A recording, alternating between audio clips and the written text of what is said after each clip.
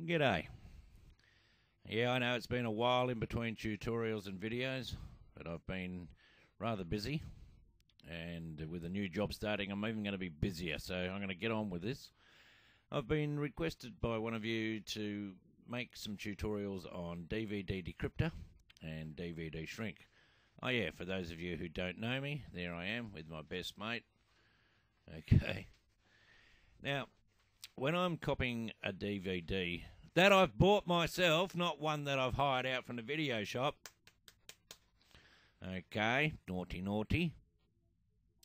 Anyway, whatever, regardless of whatever you do, the first thing that I do is I try it out with DVD shrink before I even bother with decryptor, because 99% of the time, shrink will do the job, saving you half of the work. Now, this is version 3.2. Now, that's important because earlier versions are just crap. But this is free, open source software. So just type into Google DVD shrink 3.2 and you'll find yourself a site where you can download it. The same with DVD decryptor. It's free.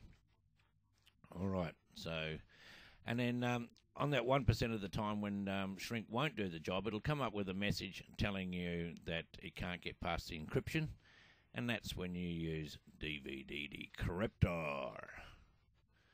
Okay.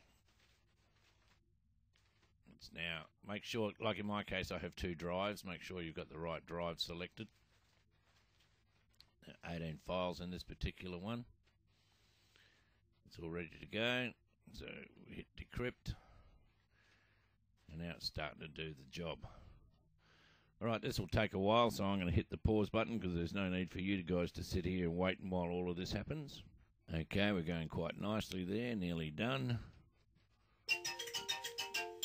Oh, isn't that nice?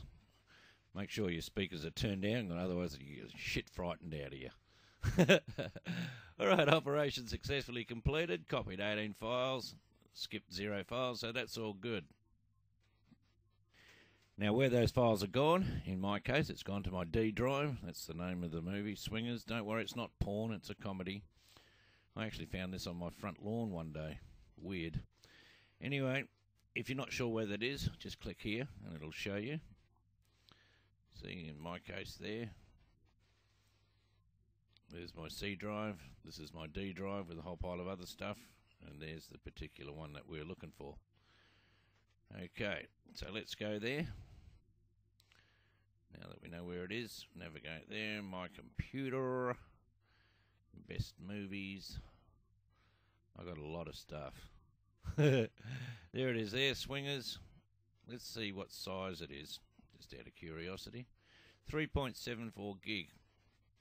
So really, there's no need to run this one through shrink.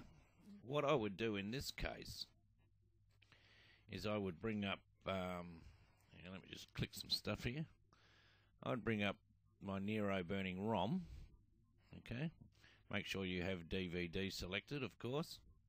And this one here, DVD video, okay? And just click new. And I'll just expand that. And again, go to the folder where the VOB files are. Here they are.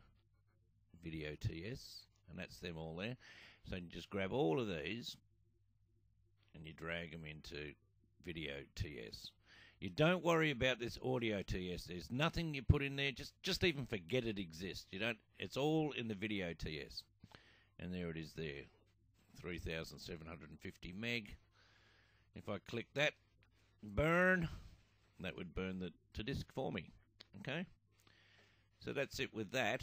All right, let me just get rid of that because I'm not going to do that. Let's just say that it was, 9 point something gig, and we needed to put it into shrink. Okay, let me just bring up DVD shrink. So let's pretend here. Where's shrink? There it is. What we do is we don't do open disk like you normally do. We go open files. And there it is there. So just click OK. And now we'll read all of that. Fast motion. Let me just hit pause. Right, don't forget, this is only if it's over 4.7 gig. Now Just enlarge that. Now, some of the things here you may not want. Not in this particular one, but in some DVDs they have different languages, and you're not interested in those. So let's say this was German, and this was French, and this was Spanish, and this was Mexican, whatever, Italiano. You just uncheck those, saves yourself a bit of space and stuff like that. So don't forget, we're pretending here that this is 4.7. 9 point something, and we want to shrink it down to 4.7. So that's all ready to go. Then it's just a case of click the old backup. You can set the folder where you want your temporary files to go to. I generally do the desktop because it's easy accessible to get rid of. So that's all go, go, go, go. Click that, and away you go. This would now... And this, I got a reasonably, well, it used to be a reasonably fast computer. I'd call it middle of the road now. I am doing an upgrade real soon. See here, it says that it's not encrypted. So, I could have done this one with DVD shrink straight up and not worried about De-Cryptor, but I did it for example's sake. And plus, it's the only legal DVD that I've got because I found it on the front lawn. All right, so that's it. When this is finished, I'm not going to wait. It will then sort of spit it out and ask you to put in a blank. You whack in your blank, and away you go. It'll do it all for you. Good job. All right. I'll do the tutorial on DVD shrink a little bit later because I'm running short of time and I have to get myself off to work shortly. All right. For those of you that have made positive comments, and even those of you that are just asking questions, I'm happy to help if I can. I get an average of 3 to 4 emails a day, which doesn't take too long to answer. And, makes it worthwhile for me. All right, catch you later.